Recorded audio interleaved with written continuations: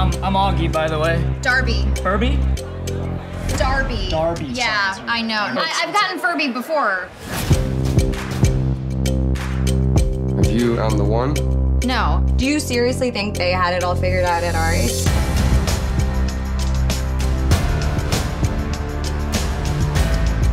I just feel like I'm failing all the time, you know? Like, is it always this hard? You go for it, and you get on that dick wagon. It is your destiny. Very upset by the phrase dick wagon.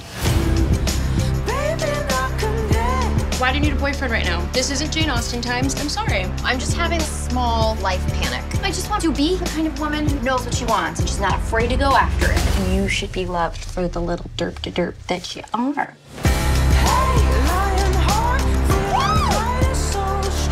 Something really bad just happened. What? Oh my God. I ran into Augie for the first time in 2 years. No. He's back in New York, apparently, which I would have known if I hadn't unfollowed him. And he has a new girlfriend. Ew. We're off to a winning start. I know you got a lion's heart.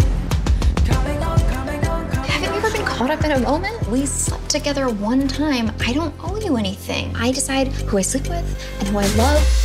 Hey, I'm proud of you. You've grown into this brave, resilient, independent woman. It feels really right, which is terrifying, but worth it in the end.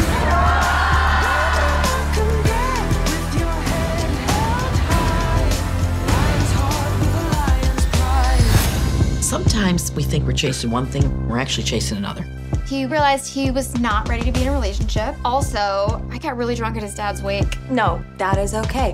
I mean, I puked at Jim's cousin's bat mitzvah. This all happened in front of his ex-wife. Oh, okay. You win. Love Life. All episodes streaming now on BBC iPlayer.